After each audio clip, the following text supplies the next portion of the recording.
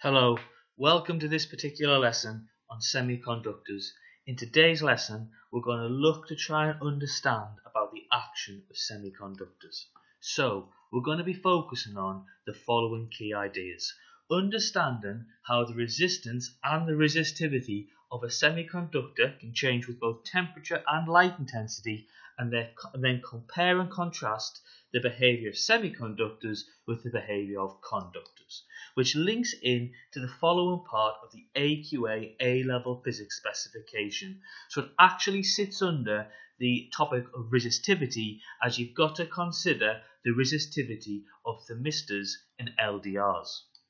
Now, in previous lessons, we have considered the concept of resistivity. Now, resistivity of a material is defined as the resistance of a 1 meter length with a 1 meter cross-sectional area of a material. So it's measured in ohm meters, and it's a very important quantity, as we can use this quantity to both quantify the resistance and the impedance to the flow of charge, but also the conductivity itself, so how much the charge will flow. So, as resistivity is a measure of how much impedance a material produces to an electrical current, it's actually a lot more useful than resistance, as resistivity is the same for a material regardless of its dimensions. So the resistivity of a certain material, such as iron or copper or nichrome, is the same regardless of whether it's a wire or it's a cylinder or it's a square or it's a cube. The dimensions of the material don't affect the resistivity. So it's fundamentally a quantitative measure of how much the mobile charge carriers are prevented from moving in a current in that material. So as we mentioned before, resistivity will not vary on length and it will not vary on cross-sectional area. It will only vary on the actual material that it's made from. So it can actually be a very useful quantity to identify unknown materials, because the resistivity of a material is the same regardless of the situation in terms of its length or its cross-sectional area. However, there is an issue with resistivity, because it doesn't incorporate the temperature of a material. So whilst the length and the cross-sectional area don't affect the resistivity, the temperature does affect the resistivity. It does affect the resistance of a material. Now, that is why when you are quoting resistivity, you should always quote it with a certain temperature. So, for example, the resistivity of iron at 20 degrees Celsius, which is approximately room temperature, is how you would give a resistivity of a value. But if the temperature will affect the resistivity, how does it do so? Now, actually, there are three types of materials we need to consider when we're looking at how temperature impacts on resistivity. So we've got conductors, such as bulbs and wires and resistors. We've got semiconductors, such as LDRs, thermistors and transistors. And we've also got insulators. Now, we've covered conductors before in this particular course. Now we looked at that when we were carrying out the idea of resistance. So fundamentally, what is resistance? Well, basically, when mobile charge carriers flow through a material in the form of current, they'll collide with the metal ions making up that conductor. Now, these collisions cause vibrations, which in turn dissipate the energy of the mobile charge carriers to an internal energy store, most commonly thermal energy, heat. Now, the idea is, if you have a higher temperature, the ions of the conductor will vibrate with a greater amplitude, so they'll move backwards and forwards over a greater distance. This leads to more collisions with the mobile charge carriers, which will cause more energy to transfer from the kinetic energy store of the mobile charge carriers into an internal energy store such as heat. Therefore, the higher the resistance, the higher the resistivity. Fundamentally, the metal ions vibrate with a greater distance, so there's more collisions with metal ions, so the metal ions collide more and slow down, which lowers the current, and there's your resistance increasing.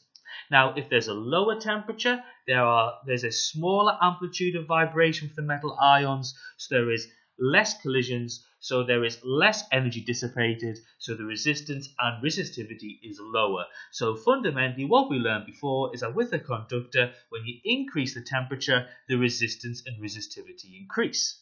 So we've talked about that previously. So to summarize that, when the temperature increases, the metal ions vibrate with a greater amplitude, so there's a more collision between the mobile charge carriers and the metal ions, so it increases resistivity. So just to fundamentally recap that, when temperature increases, the resistivity increases also. Now, what else we can think of conductors, we've got to compare and contrast that with semiconductors. So semiconductors include things like thermistors. So we'll talk about this in a bit more detail, but a semiconductor can change its resistivity depending on the external conditions of the surroundings. So in the example of a thermistor, the temperature of a thermistor can affect the resistivity of a thermistor. Another example of a semiconductor is a light-dependent resistor, or LDR. Now again, this semiconductor can change its resistivity by the amount of radiation that's hitting the LDR. So the light intensity hitting the LDR can affect the resistivity of the LDR. Now, we need to look at how do these semiconductors, conductors and insulators vary in the particle level, and how does this explain the difference in their behavior. So to consider a conductor is a material with lots of mobile charge carriers in its atomic structure. A rigorous definition is that a conductor has enough mobile charge carriers to form a current when a potential difference is placed across it. Now, an insulator is a material with very few mobile charge carriers in its structure. Now, in theory, a perfect insulator would have no mobile charge carriers whatsoever. Now, we've never actually observed this in the known universe so far, okay, so it's purely a theoretical idea. Now, a more rigorous definition of an insulator is an insulator does not have enough mobile charge carriers to form a current when a potential difference is placed across it. Now, there are possible charge carriers in an insulator, but they're so tightly bound to the nucleus in the insulator that no energy whatsoever can liberate these charge carriers. So the conductivity and resistivity of an insulator is unaffected by the temperature or the light intensity. Now, a semiconductor is a material with a reasonable amount of mobile charge carriers in the structure, but more importantly than that, they can change how many mobile charge carriers they have in their structure. So you can change how many mobile charge carriers you have in a semiconductor structure by carrying out work on the semiconductor. So let's take, for example, a thermistor, an example of a semiconductor. Now, fundamentally, a thermistor is just a store of charge carriers. Now, in many semiconductors, they've got lots and lots of charge carriers, but most are not mobile, most are not freely moving. Now, a semiconductor can release these charge carriers and make them mobile, make them free, if you give them energy, if you put work into a semiconductor. So, for example, in a thermistor, when you increase the temperature of the surroundings, this means thermal energy is being placed into the thermistor. So this will give the charge carriers in the thermistor more energy. This will release some of these charge carriers, okay, to become free or mobile charge carriers, which will increase the current and decrease the resistance and resistivity. So the increased energy allows some of the electrons to leave the thermistor. Okay, so what will happen is they'll then join the electrical circuit the thermistor is attached to. So as a result, there are more mobile charge carriers in the circuit, so there will be less resistance and resistivity. So, as we said before, when the mobile charge carriers become free, get a higher temperature, there's then more charge carriers in the metal wires, so there'll be a lower resistance and lower resistivity. So fundamentally, as we mentioned before, at a higher temperature, there are more mobile charge carriers because more charge carriers are being liberated from the atomic structure as work is being placed into the structure. So there are now more mobile charge carriers in the metal wires, which will decrease the resistivity. Now, this is an application of a fundamental principle in physics called thermonic emission, the idea of releasing particles, in this case probably electrons, with the addition of energy such as thermal energy. Now, whilst there are more mobile charge carriers in the circuit, and therefore you'd argue won't there be more collisions with the metal ions, this effect of more collisions is swamped by the more release of charge carriers. So whilst there will be more charge carrier metal ion collisions, the just increased amount of charge carriers becoming mobile has increased the current and decreased the resistivity. So the overall effect of adding more charged carriers from the atomic structure decreases the resistivity and increases your conductivity. Now, another name for an atomic structure is a lattice, so you can also use the phrase, you can release the charged carriers from the lattice to become mobile. Now, this effect is also noted in LDRs as well as thermistors, except it is not thermal energy that affects an LDR, rather radiant energy, electromagnetic radiation. So in this example, the higher the light intensity incident to the LDR, the more work done to the mobile charge carriers. Okay, so more charge carriers become liberated and mobile. So as a result, there are more mobile charge carriers in the metal wire, decreasing resistivity.